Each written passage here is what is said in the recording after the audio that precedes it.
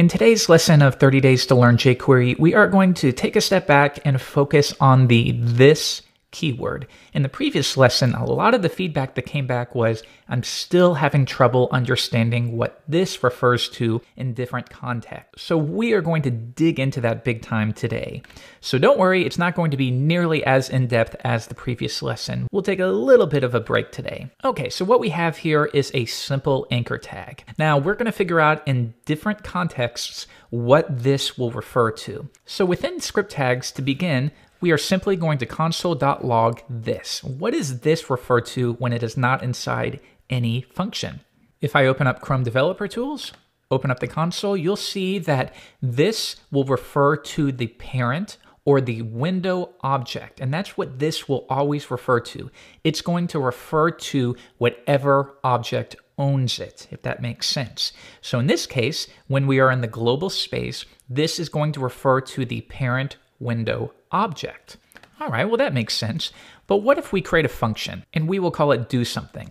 Now, if we take the console.log and place it within here, what do you think it's going to refer to within here?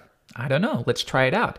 We can either execute this function by running do something, or we can make it auto execute by wrapping it within parentheses and then calling the function.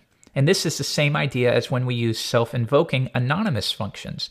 The only difference is rather than giving it a name, we are using an anonymous function. Same idea. But now the function will execute immediately. Refresh the page, and once again, this, even within that function, is still referring to the parent object. Now, if I step back a few clicks, what if now we check for this when the anchor tag is clicked? And we know how to do that now. We know how to grab the anchor and say, when this anchor is clicked, then execute a function. So when it's clicked, execute do something.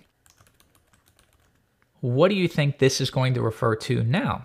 Well, before we figure that out, let's just watch what happens when we execute do something. It may not be what you expect. I'm going to reload the page and click on it, and it takes us to that link. And this is an important distinction to make. The anchor tag has a default action, and that action is when it is clicked, it should redirect to whatever is stored within the href attribute. So what happens though when you want it to be clicked, but you want to cancel that default action? You want to say, nope, don't link to it, I'm going to do something else. And this is something you'll do quite a bit in your JavaScript applications. Well, our callback function will receive an event object. And this event object can be called whatever you want. You can name it Jeff or EVT or even event. It's very common to do E or EVT though. And this will contain information about the event itself. Now, among those things, we can also specify that this event should prevent its default action. And we can do that by typing e.prevent default. Prevent the default action of the anchor, which is to redirect to a different page. Now, if I try it again and I click on click me, nothing is going to happen because we have disabled that default action. Now, right here, we can see we have console.log to the event object. And I don't expect you to understand all of this, but it's essentially everything that was related to the event that occurred. So for example, where was the mouse when the link was clicked?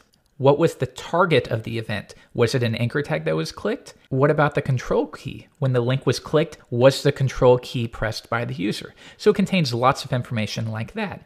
In our case though, we only needed to prevent the default action of the anchor tag. So I'm going to delete our event object, but now you're going to see that this time, this no longer refers to the parent window object. It now refers to a new object that contains it. And that object is the anchor element. So that's what you always need to be thinking about when you run a method. What is the parent object? In many cases, like regular functions, the parent is going to be the global window object. But inside of an event handler, this is going to refer to, in this case, the anchor object. Let's take a look at another example. I'm going to create an object here, and we'll simply call it obj. And we simply want to have a method within here, and we'll call doIt. Very simple for our demo. And within here, I'm going to log this. Now, when the user clicks on the anchor tag, I want to call obj.doIt. Now, once again, this method is going to be called. The event object is going to be passed to it. We need to be sure to prevent that default action. and I better make sure that this is capitalized. All right, let's try and see what we get here. What is this going to refer to this time? Reload the page. I will click on Click Me, and once again, this is referring to that anchor element. There will be times when, for example, like this, you want to call a method, and within that method, you want this to refer to its parent object, which would be this obj object.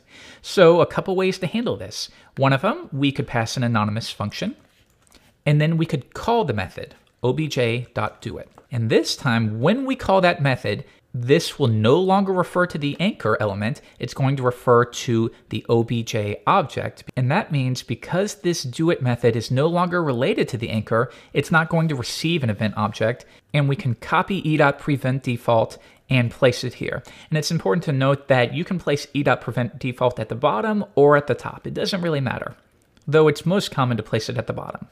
All right, so now that we have updated our code, let's see what this refers to now. Reload, I will click on the link, and now this is referring to the obj object that we created.